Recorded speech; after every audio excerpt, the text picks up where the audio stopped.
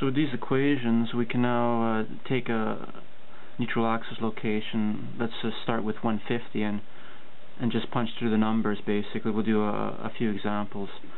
So for the case of 150, we have the force in the concrete is 1500 times C. So 1500 times 150, and that's 225 kilonewtons.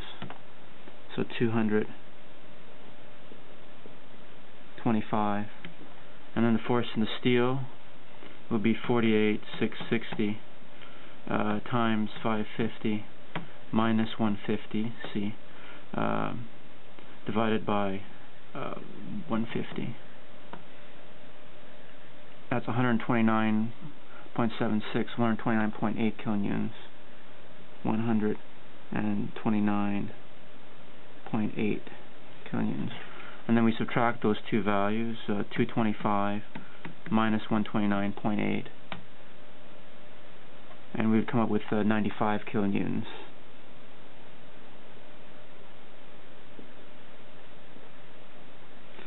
And then the moment from this equation here is force in the concrete.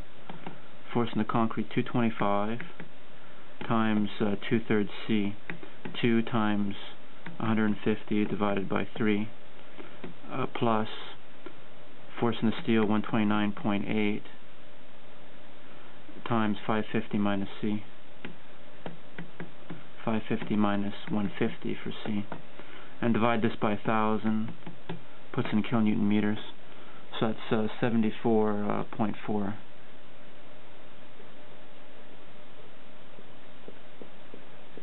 kilonewton meters.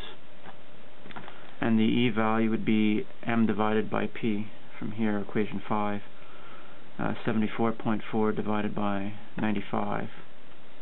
That gives me 783 millimeters. E prime, we said, is the 783 plus 305.8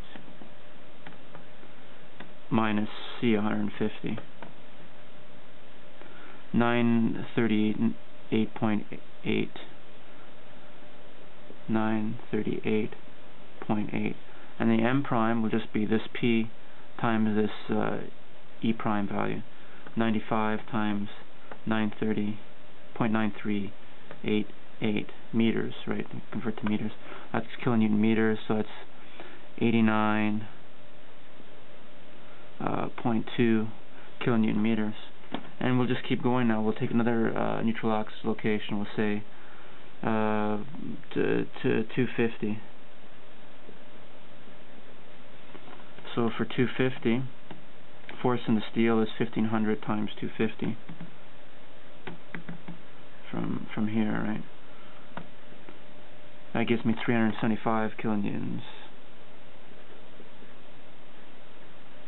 And the force in the steel be 48660 times 550 minus 250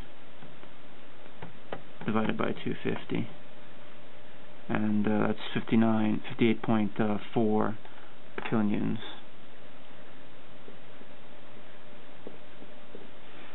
And then the residual left over would be the 375 minus 58.4. P equals FC minus FS. So FC minus FS is 316.6. And then the moment would be force in the concrete, 375 times 2 times 250 divided by 3, plus the force in the steel, 58.4 times 550 minus 250. And divide that by 1,000, puts in kilonewton meters. That's about 80 kilonewton meters then.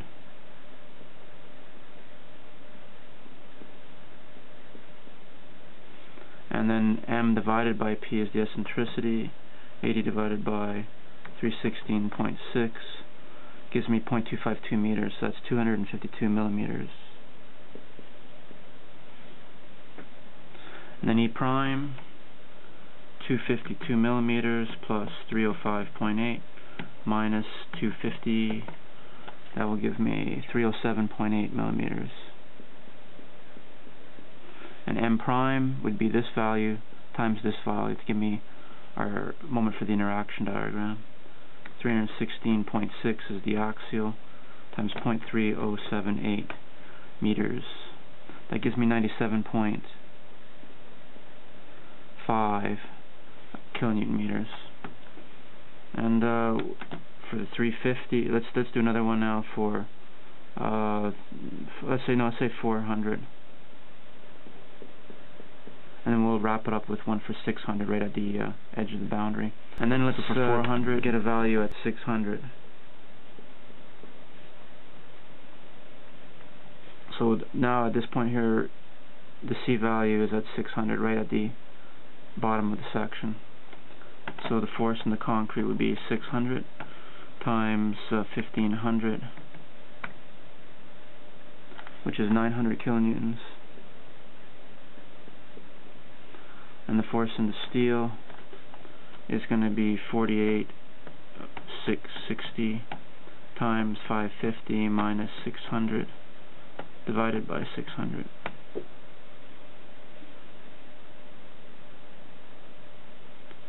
That is minus 4 kilonewtons, minus 4.1. And the reason why it's minus is because we can see here in the previous cases the neutral axis was above the steel, and now the neutral axis is below the steel. So that puts the steel into compression, so it's minus 4.1. And then we take 900 minus 4.1 from this equation here. So that's be 900 minus negative 4.1, which is obviously 904.1. So 904.1 kilonewtons. And then the moments will be force in the concrete, which is 900 times 2 times 600 divided by 3 plus negative 4.1 times 550 minus 600 and divide by 1,000.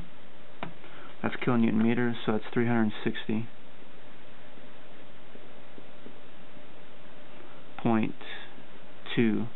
And then M divided by P is 360.2 divided by 904.1.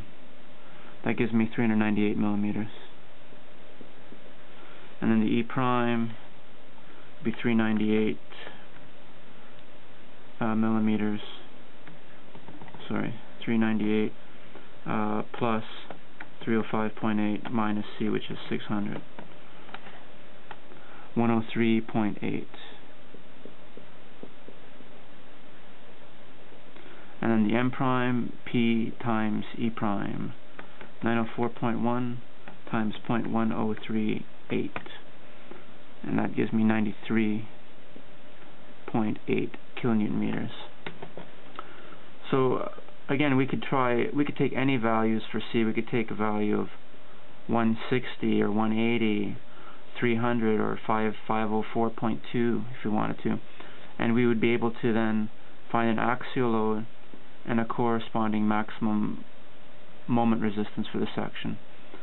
But we can only take this equation as far as 600 millimeters, and what we're going to do in the next tutorial is do equations for cases where the neutral axis is below the height of the section. So that's enough for now, and I'll join you up in tutorial 3.3.